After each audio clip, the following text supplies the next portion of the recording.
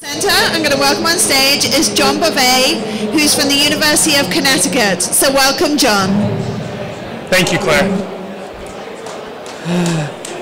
All right, so happy to be here at the New York Produce Show again to talk about GMO labeling and non-GMO food labels. So this is based on a couple of different papers that I'm in the process of working on and that I've published. I'll go through an introduction and overview of what we're talking about when we say GMO, non-GMO, and the debate over GE food labeling, non-GMO labels, and then I'll talk about a federal law that has implications for food marketing. So as everybody knows, in recent years there's been an increased interest in non-GE labels, in non-GE food, in natural and organic food. And there's been a proliferation of non-GMO labels in response to this increased interest in such foods. There's soon going to be a federal law that requires disclosure of GE content in foods. And this definitely has implications for marketing food and also for consuming and producing food. So just as general background, what do I mean when I say GE? Genetically engineered or genetic engineering. GMO is a slightly different concept in terms of definition, genetically modified organism. There's no universal definition, though, of genetic engineering or GE. A common type of definition is, as I have on the screen here, the manipulation of an organism's genes by introducing, eliminating, or rearranging specific genes using modern molecular biology techniques, particularly rDNA. But that's not what we always mean when we say genetic engineering. FDA has a slightly different definition that talks about targeted changes to a plant's genetic makeup. So GE ingredients are commonly used in food manufacturing and processing. They're commonly used in all kinds of different foods, including breakfast cereals, snack foods, as sweeteners, starches, and oils. A lot of people know that more than 90% of corn and soybean acreage in the US uses genetic engineering technology. And this technology mainly is focused on improving yields or production of foods, especially for the first 20 years or so. Genetic engineering was targeted for insect resistance, disease resistance, or herbicide tolerance for the most part. So this is a chart that shows the number of petitions or events approved by USDA for non-regulated status of GE crops. Not all of these are in commercial use, but you can see the top three listed: corn, soybeans, and cotton. These are predominantly where the research attention has been, where the money has been. There are a few produce commodities on this list. Tomato, which isn't in commercial use, potato, I'll talk about that more in a minute, squash, papaya, and apple. So sweet corn, commodity corn, has been developed for insect resistance. The innate potato has health benefits. It has less acrylamide in it. That's a cancer-causing compound. Squash, zucchini, and papaya have all been developed to be virus resistant. In fact, in Hawaii, genetic engineering pretty much saved the papaya industry in Hawaii because a virus was decimating the industry. And the Arctic apple is a new product that's out there that browns less quickly than conventional apples. So these are some produce commodities that have GE varieties. A lot of these are developed more recently, and there may be a lot more on the horizon. So what is non-GE food? That's not as simple as you think, as you probably think. These are typically products that have verification requirements related to inspection and also testing final products, but they usually allow for some adventitious or accidental presence of GE material at low rates, usually below 1%. So it's not necessarily products that have been produced without GE, but it's at least products that have GE in low levels, but usually with some non-zero tolerance. So the debate over GE food labeling has been focused around mandatory labels. Those who advocate mandatory labels have typically claimed that GE technology poses significant potential risks to human health or the environment, and also that consumers have the right to know what's in our food products. On the other side of the argument, those opposed to mandatory labeling point to the scientific evidence, which shows that GE technology doesn't pose health risks, and economists point to market failure and the issue that GE food labeling, mandatory labeling, would not solve a market failure because it wouldn't improve the symmetry of information. There are already lots of food labels out there that voluntarily state non-GE, and from this consumers may be able to infer that any product not carrying a non-GE label is in fact genetically engineered. And also, mandatory labels aren't going to solve any human health or environmental problems. On their own, they're not going to reduce the use of certain chemicals that are associated with certain types of GE crops. Again, human health implications are really haven't been proven by science yet, and don't seem likely to be. So the debate over mandatory labels is typically framed as a debate between consumers and farmers and biotech firms. Consumers on the one hand who want labels, and farmers and biotech firms who don't. There have also been, there's been a large role for non-governmental organizations, environmental groups that have widely portrayed Monsanto as somehow malicious, sometimes discredited academic researchers. Images like this are available online. Not sure if that's been doctored, but Monsanto is definitely portrayed in a bad light a lot of the time, Monsanto being one of the primary developers of GE technology. The media has often emphasized bad news about GMOs and falsehoods. They've given comparatively less attention to stories that report good news on GMOs. So the industry, obviously there are members of the industry on both sides of the mandatory labeling issue. The organic industry is certainly in favor of labeling. Some other members of the industry support mandatory labeling and some oppose it. Consumers don't have as much choice in the matter. What consumers buy is dependent on what retailers offer. And so, for instance, Walmart and Safeway and other retailers over the years have opted not to sell milk from cows that have been treated with RBST growth hormone. So people who are shopping at those grocery stores don't have the choice of whether or not they're going to buy that milk. McDonald's and McCain have opted not to use genetically engineered potatoes over the years historically because of concerns about bad publicity. So again, those in favor of mandatory labeling have talked about the right to know. They've talked about increasing the range of choices available to consumers. But in fact, what they may be seeking is an effective or de facto ban on genetically engineered products. That's been seen in Europe, where mandatory labels have been in place for over a decade. Last thing I want to mention about the arguments in favor of mandatory labeling is that the precautionary principle has been invoked, that advocates of mandatory labeling say that there may be irreversible costs that are generated by the use of genetic engineering technology. On the other hand, as I said before, the opponents of mandatory labeling oppose it because the weight of scientific evidence certainly says there's nothing to be concerned about in terms of risks to human health. On the economic side, it introduces cost and changes both consumer and producer behavior, while at the same time singling out a particular technology as a cause for concern. Why, for instance, should there be a label on genetically engineered food when there's not a label on food saying what workers are paid or what the carbon footprint of the food is? Eustace Wessler has talked about irreversible benefits and applied the precautionary principle to GE technology from that perspective, saying that if we don't continue to invest in ag R&D and improve the affordability of food, this could have irreversible costs. So against mandatory labeling, economists like me argue that voluntary labels increase consumer choice, whereas mandatory labels actually decrease consumer choice. That has been what's played out in Europe. It is likely that retailers, when confronted with mandatory labels on genetically engineered food, are going to want to avoid carrying those labels, products with those labels. But I'll talk about that more in a bit.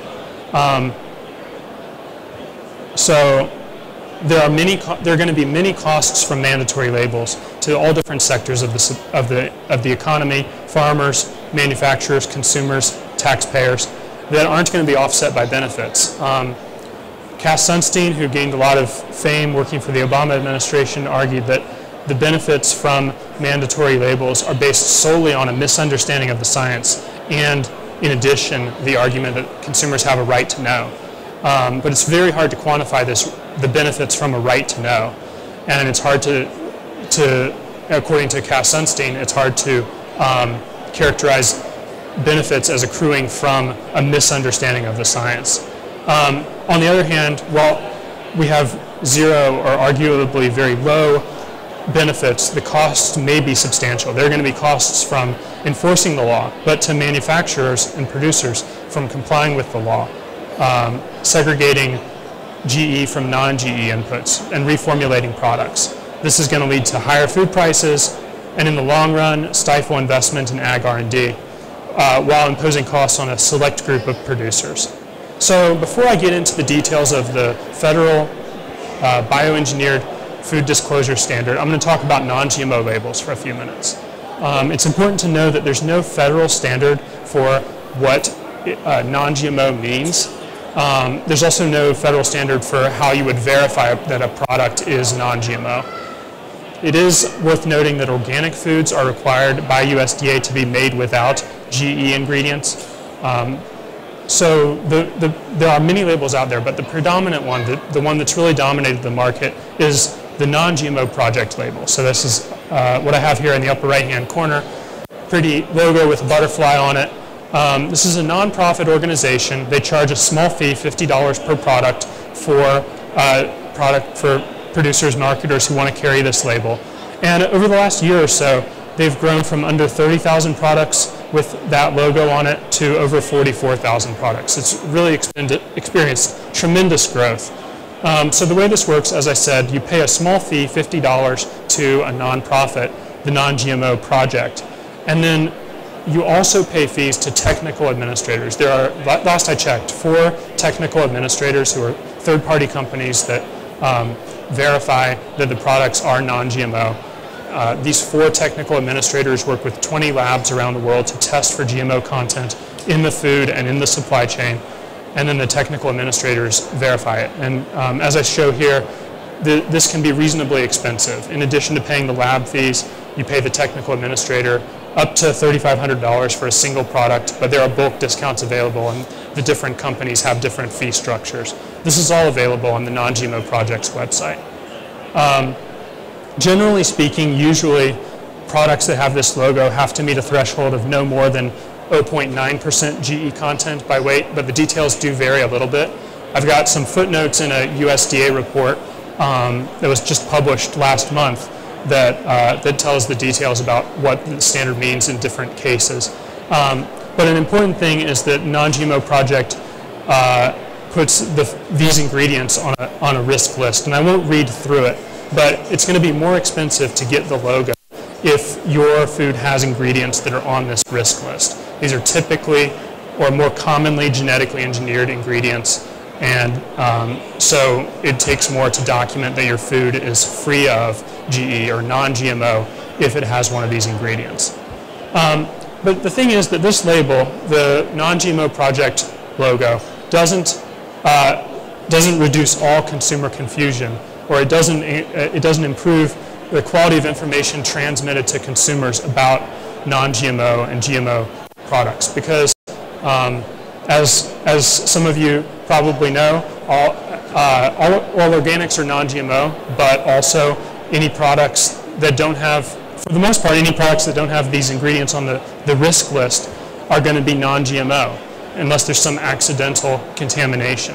So I've listed a few products here that are certainly going to be non-GMO, whether or not they carry that label. But again, not everybody knows this. Not everybody knows that 100% peanut butter is non-GMO, because there are no genetically engineered peanuts out there. On the other hand, not everybody knows the ingredients that are commonly going to be genetically engineered, like papayas. I just heard a story yesterday about a papaya farmer who didn't know that papayas are typically genetically engineered. High fructose corn syrup and soy are obviously very commonly genetically engineered, because they're made from crops, commodities that are typically genetically engineered. In addition, it's really worth noting that this Non-GMO Project is perhaps the market leader This logo is, as I said, on 3% of food products, but you can also make a non-GMO claim certainly without having that particular logo on your product. So I just took this picture on the train this morning. Amtrak is selling cookies that have this non-GMO label on them, but it's not the non-GMO projects label. It's just the word non-GMO. So this is everywhere. It's not just in the high-end retailers, it's even on Amtrak. So I took these screenshots from the Non-GMO Project's website. They list all 44,000 products that they have their logo on. These particular screenshots are of products that are never going to be genetically modified, yet they carry the non-GMO logo. So different types of 100% juice, different types of organic vegetables, they're always going to be non-GM, but these companies have paid extra to carry that non-GMO project logo. So there's definitely a potential for marketing your food as non-GMO, because not all consumers know about what products contain GMOs, and this is just one way to get the consumer's attention and potentially capture more market share. Not sure whether that's paying off, but 44,000 products are carrying the logo, so obviously a lot of companies are seeing some benefit from it, at least in terms of competition. Okay, so getting back to the mandatory labeling standard, or mandatory disclosure standard, which is now a federal law, and it hasn't yet been implemented, but it was passed by Congress in 2016. I'll give you a little bit of background on that legislation. There was state-level legislation proposed in at least 25 states by 2014. It passed in a few states. There were referendums, popular referendums in 4 states. It failed in each state when the electorate voted on it, but it passed in a few states by the legislature. So Alaska, way back in 2005, decided to require labeling of any GE fish that was sold in the state. And this was a preemptive thing. FDA did not approve GE Atlantic salmon until 2015, but that had been under development for about 10 years.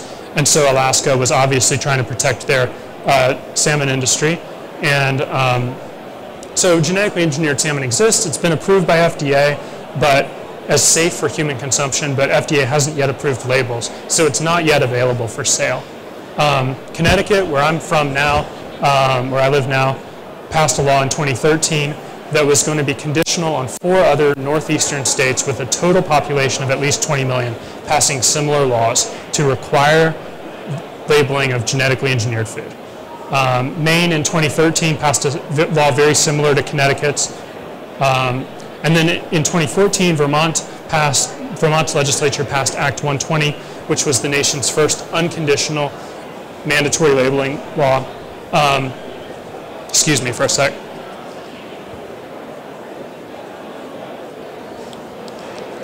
So Vermont's law went into effect in July of last year, but it had a 6-month grace period for any products that were distributed before July 1st. So it never really went into effect in a meaningful way. And it motivated Congress to pass a law that would prevent market disruptions from Vermont and potentially other states down the line passing their own mandatory labeling laws. The first proposal in Congress was the Safe and Accurate Food Labeling Act of 2015. This would have established national standards for both voluntary non-GE labels and voluntary GE labels. And it would have prohibited states from establishing their own labeling requirements. It passed the House, but it was narrowly rejected by the Senate in a nearly party line vote. So Republicans favored this law generally, and Democrats opposed it. And a compromise was needed to pass the Senate. They came up with the ingenious solution of taking a bill that had already gone through committee and then gutting it, taking the text completely away from this bill to reauthorize the Sea Grant program, replaced all that text with a compromised GE labeling bill to save time and get it through Congress more quickly. So this compromise bill gained support from both Democrats and Republicans. The Republicans supported it because it preempted state labeling requirements. It also didn't establish voluntary non-GE labeling standards, which I guess Democrats perhaps would have supported. But the important thing that got the Democratic support it needed was that it required a mandatory disclosure standard for certain foods that contain GE ingredients. And it passed the Senate with 63 votes in July of last year and was signed into law by the end of the month. So this immediately nullified Vermont's law.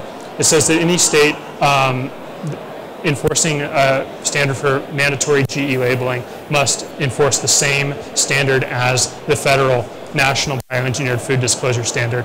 USDA hasn't yet released a proposed rule, so we're still unclear about a lot of the details of this law. And in order to talk about what it may look like, my co-author Julian Alston and I looked at California's Prop 37, Vermont's Act 120, and the provisions they contained. So just to make it clear, this was a bill, it's a 6-page piece of legislation, but the detailed regulations haven't yet been written by USDA.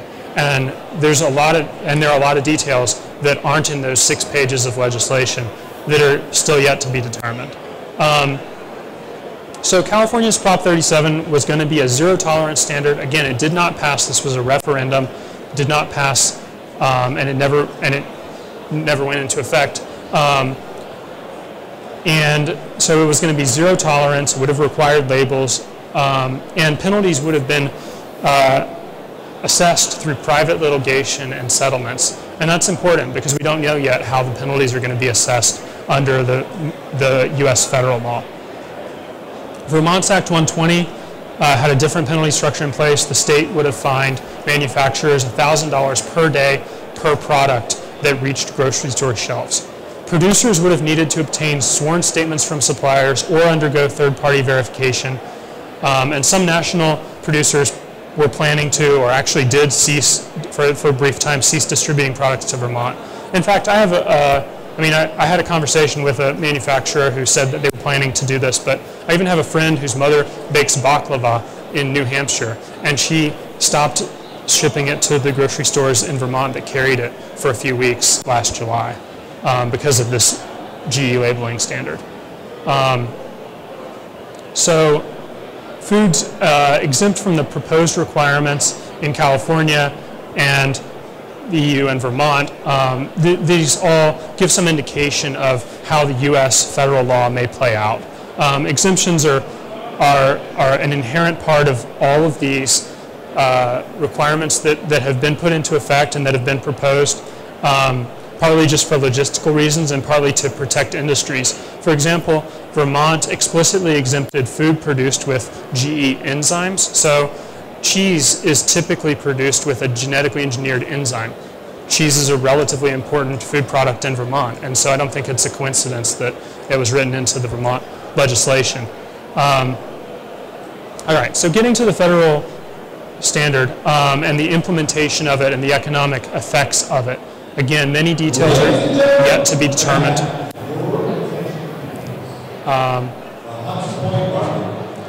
So we don't know how it's going to be enforced. We know that U.S.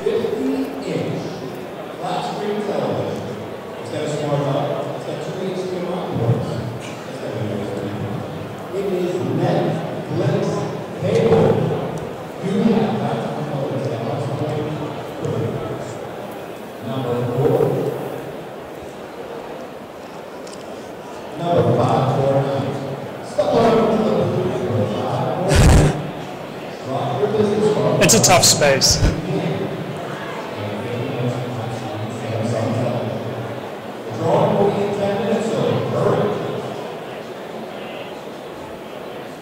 So we know that USDA is going to be prohibited from recalling foods. This is part of the legislation.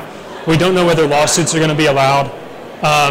We also know that under the legislation, the definition of genetic engineering is fairly limited. It's only genetic material that's been modified through in vitro rDNA techniques and for which the modification could not otherwise be obtained through conventional breeding or found in nature. This definition excludes the newer technologies for gene editing, like CRISPR and TALEN, and also excludes gene deletion, like the technology that was used to create white button mushrooms, which are very common, of course. So it's still yet to be resolved, but based on the legislation, it seems unlikely that products made using those particular technologies are going to require labeling. How is GE material going to be disclosed? There are three options under the legislation. There's a text statement, such as this would be something that's totally transparent, such as made with genetic engineering or may be produced with genetically engineered ingredients. It could be a symbol, which USDA is supposed to be developing, a uniform symbol, maybe sort of like the organic symbol, or it could be a QR code. I'll talk about the QR code more in a bit. There are going to be some alternative compliance options for small manufacturers. Again, yet to be determined is the threshold for the labeling requirements. It's almost certainly going to be not a zero tolerance, but we don't know what it's going to be. We don't know whether USDA or FDA is going to enforce it. We don't know whether there are going to be random tests or random audits or record-keeping requirements, or simply whether it's going to be enforced based on competitor or consumer complaints. So this next bit is a bit complicated. Like a lot of laws, there's some really subtle language and seemingly unnecessarily complicated language here. But foods that are going to be covered by the mandatory labeling requirements, that is, foods that are going to have to carry the label if they have genetically engineered ingredients, are only those foods for which the predominant or second leading ingredient is regulated by FDA. And also, in addition to that, products for which the predominant ingredient is broth, stock, water, or similar solution. So obviously the second part of this, it excludes soups and it excludes beverages. Soda products, those are often made or almost always made with high fructose corn syrup. So this is another instance of a product that is made with genetic engineering, but it's going to be excluded, just like the Vermont cheese exemption. Now, what's regulated by FDA? It has to have the first or second ingredient regulated by FDA to be covered by the law. A rule of thumb that I've used over the years is everything besides meat, poultry, egg products, and catfish, but the details are actually more complicated. They're in this table that fills a whole page and you can't read it on the screen. It shows you the jurisdiction for regulation of food products by FDA and USDA. So there's a lot of gray area for products that contain just a bit of meat. What exactly is the definition of egg product? In addition to this, there are going to be explicit exemptions for restaurant food and organic food, which, as I said, they must be made without genetic engineering, but as long as you carry that organic logo, you're not going to have a disclosure statement. So that makes sense. But here's a diagram that we developed that shows the share of U.S. genetically engineered corn that could be used in food products sold without GE labels. So out of all the US produced GE corn, only about 10% of it goes to human consumption. The rest goes to exports, animal feed, biofuels, and seed. About 1% of the total corn produced is used in alcoholic beverages, and about a third of food that's consumed is sold away from home in restaurants and similar establishments. So that's also going to be unregulated. There's not going to be a label required for restaurant food. There are also going to be exemptions potentially based on how that corn is used in food sold for at-home consumption. So high fructose corn syrup, it's possible that it won't be regulated because there's no protein in it, so you can't test the DNA to see whether it's genetically engineered. So all in all, you can see that less than 10% and potentially even closer to 5% or less of all the GE corn that's produced is going to be used in a food product that has to be sold with the label. Picture is really similar for soybeans. We just did this for corn and soybeans, just for illustration. Soybeans end up in a lot of food products that we're not necessarily aware of as proteins, as soybean oil. And so the share of soybeans that ends up in a product that requires a label may be as high as 12%, but it's still a very small share of all the GE soybeans that are produced. Again, well, I'm not sure I said this, USDA, we know from the legislation, is not allowed to fine manufacturers or retailers for non-compliance, but we don't know yet whether states are going to be able to issue fines for non-compliance with the federal law.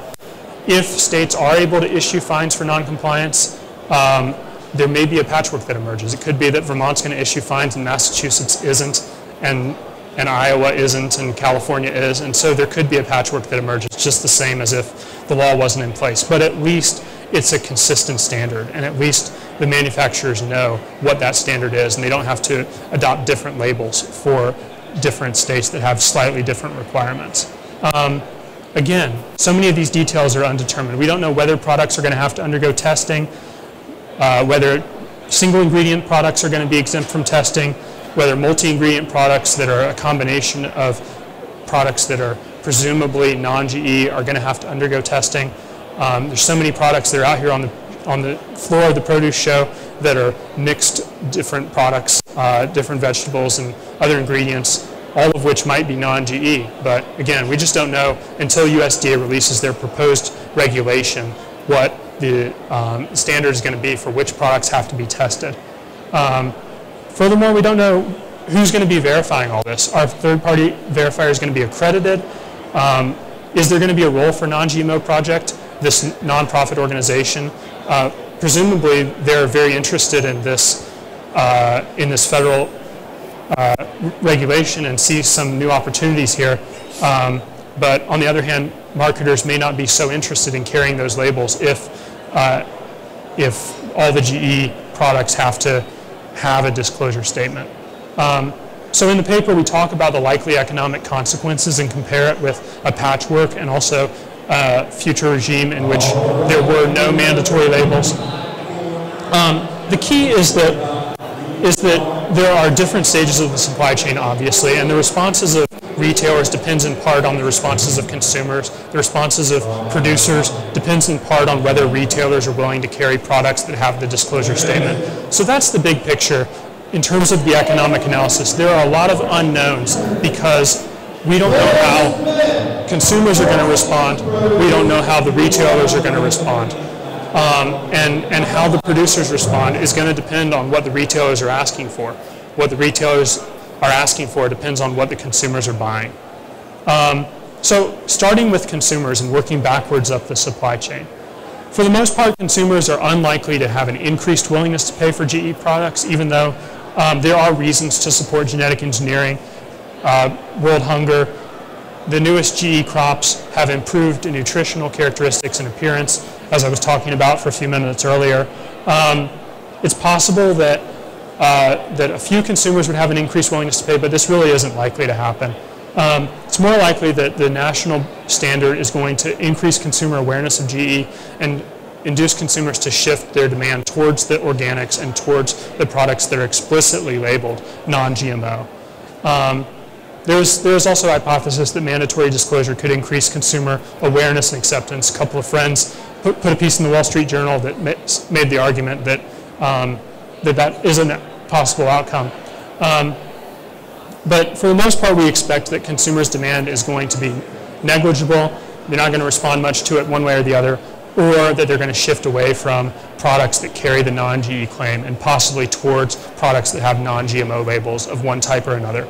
So let's talk about QR codes for a few minutes. Who here uses QR codes? Some people do. My undergraduate class, 35 students, none of them used it. None of them even seemed to know what it was. So this is a technology, maybe it came into fashion for a couple of years, 5 or 10 years ago, but it's really not used a lot nowadays by consumers. If you have a QR reader on your phone, you can scan this code and see that it says may contain genetically engineered ingredients. If you're in the grocery store and you're scanning products to find out whether they have GE ingredients, you may be directed to websites or receive a text saying something ambiguous. May contain is a true statement even for products that do in fact contain it. It may or may not. It's still a true statement. So are consumers going to understand that may contain is an ambiguous statement, a flawed statement?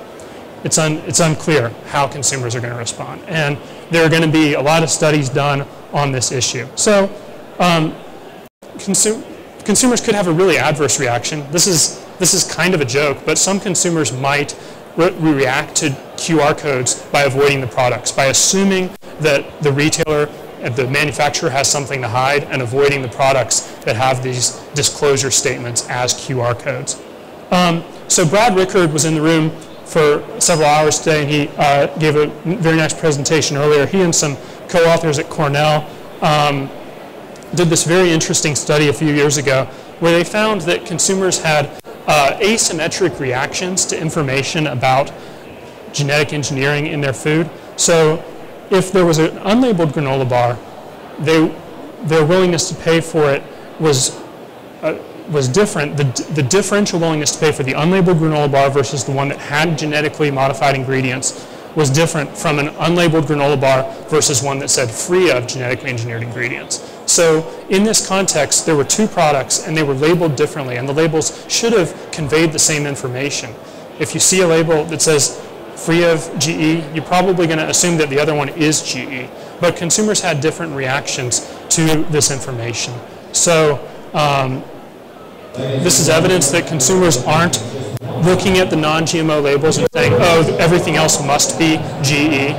And they're not going to look at the products that have the GE labels and say, oh, everything else is non-GE also. This is really a problem because it means that the information that's being transmitted in order to comply with the federal law, it's just not effective. It's not giving consumers complete information. It's not really alleviating the imperfect information that they have now. Other friends of mine, Brandon McFadden and Jason Lusk, did a similar study. It was just published a few months ago. And these bars on the chart represent willingness to pay premiums for example in treatment 1, the non-GMO verified logo versus a QR code. And they found a 32-cent premium in this particular treatment for the non-GMO versus the QR code. The QR code says contains genetically engineered ingredients. So a lot of these results make sense, at least in terms of the sign, the fact that consumers would prefer the non-GMO or the organic product. But if you look at the last treatment in the last column over here, you have the QR code, which sends them a message saying contains genetically engineered ingredients, and then the text statement contains genetically engineered ingredients. They're willing to pay almost a 40-cent premium for a pound of apples that has a QR code as opposed to the text statement. So this represents a huge opportunity for marketers. If they're forced to comply with the law, they're very likely to choose the QR code because it's so innocuous. So in the paper, as I said, I'm working on a paper with Julian Alston from UC Davis where we look at these economic effects. We talk about the consumer response and the retailer response and the manufacturer and the farmer response. This is likely the retailers are likely to respond to competitors. Some retailers are likely to move first and require products that don't carry the label to be the only ones that they sell. And if some retailers are in fact requiring the products they carry avoid carrying the GE disclosure statements, then producers that are hoping to reach those buyers, they're going to have to incur a lot of costs. They're going to have to incur the segregation cost and the verification cost to prove that they're not required to carry that label.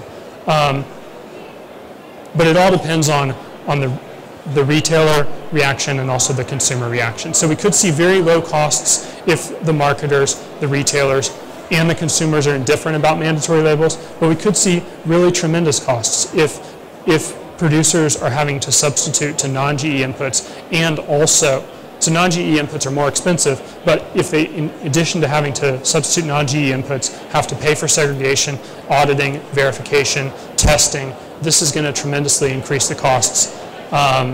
So this table, I don't have time to talk about everything that I've got in the presentation, but this table talks about those sequential responses of consumers, retailers, and producers. So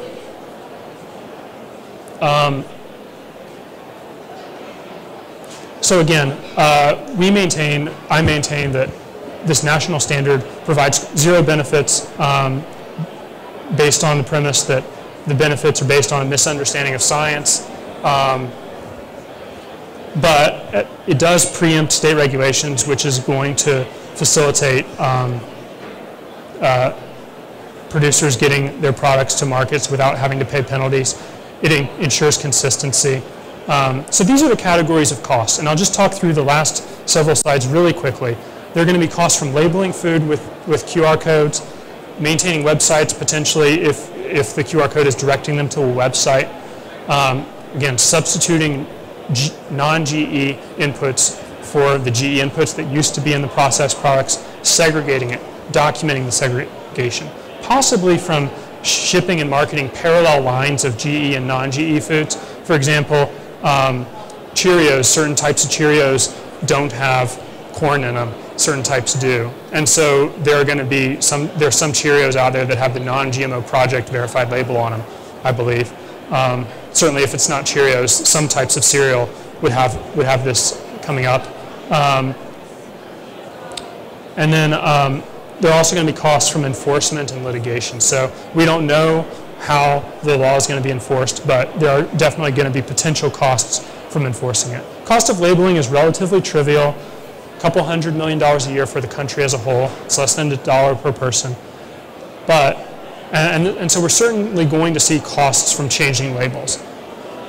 But a couple $100 million sounds like a lot of money to individuals. It's not a lot of money spread across the whole country. But if we see a general shift away from GE inputs to non-GE inputs, we could see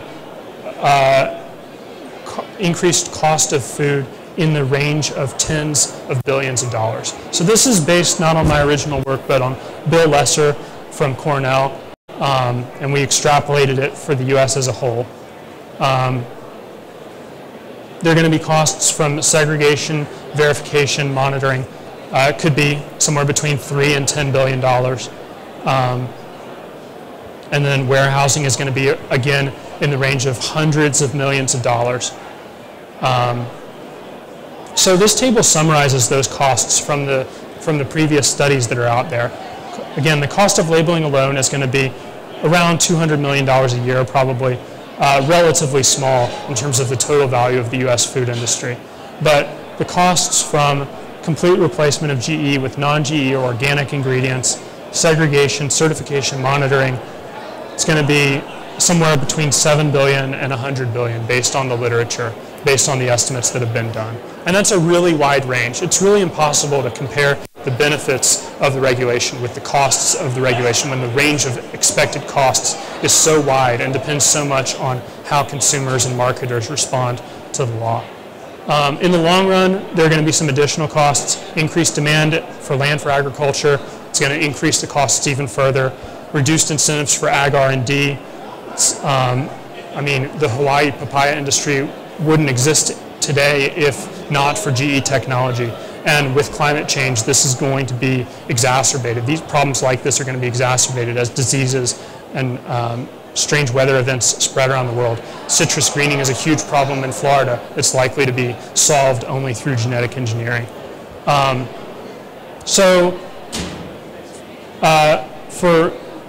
For y'all, for this context at the produce show, think about the non-GMO label. Think about both the beautiful seal with the butterfly and more generic statements that just say non-GMO. These might be a good way to differentiate products, especially if they're low cost. If your product is already certainly non-GMO, it may be especially low cost. If you have to have a disclosure statement, the QR code is likely to be relatively inexpensive. I created one for free. You don't have to maintain a website. It can just have a text message. And so that's about it in terms of implications for the produce industry. But in the paper that, as I said, I have forthcoming, we conclude that the national federal standard is clumsy and incoherent because of this problem of transmitting information to consumers and consumers not fully understanding the message. The QR codes are certainly not the best way of reaching consumers, especially if the QR codes can link to a message that say something meaningless like may contain GE ingredients. But at the same time, it's certainly an improvement. It makes things easier for everybody relative to a situation where there were a patchwork of state-level regulations. It could possibly be reasonably inexpensive. But again, I have to raise the question of whether the perceived benefits of information provision overcome the cost when the perceived benefits are based on misunderstanding of science. And that's again from Cass Sunstein. So here are a couple of references, articles that I've written on this and related topics. You can contact me. I'd love to hear from you. John Bovay at UConn.edu. Thanks. I'm happy to take questions.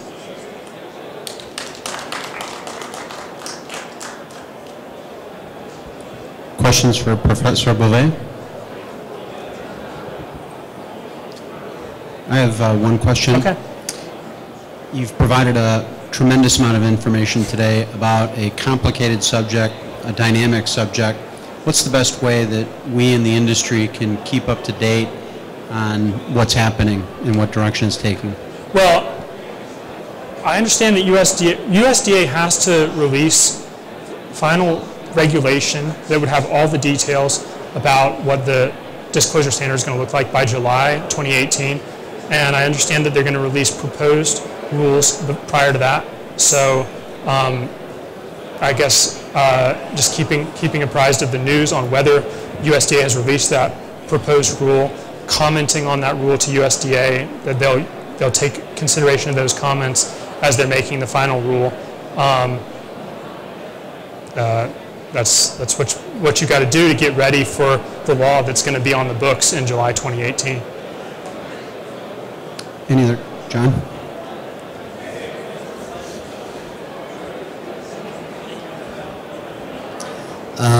At another trade show presentation on GMO labeling, they discussed the non-GMO type labels, the commercial type attributes. And the advice was, do not put these labels on. You may paint yourself into a corner, and at some point you're the citrus industry and you now need to use GMO, or you're the California wine industry and all of a sudden your rootstocks are GM. Right. You know, so now you got to go backwards. And I go, how would you kind of respond to that advice? I think that's great advice, John. And I think that I think that economists frequently talk about trade-offs, and these are simply trade-offs. You have to consider what the short-run and long-run possible gains from using the label are. And you're right; it could be dangerous down the road if the Florida orange industry is putting a non-GMO label on it now, but 2 years from now, they're really happy to have genetically engineered oranges. It could be a problem. It could be a problem for competition, especially if the California oranges still carry the non-GMO label. Professor Bovay, thank you very much for your presentation today. Thank you all. Show our appreciation.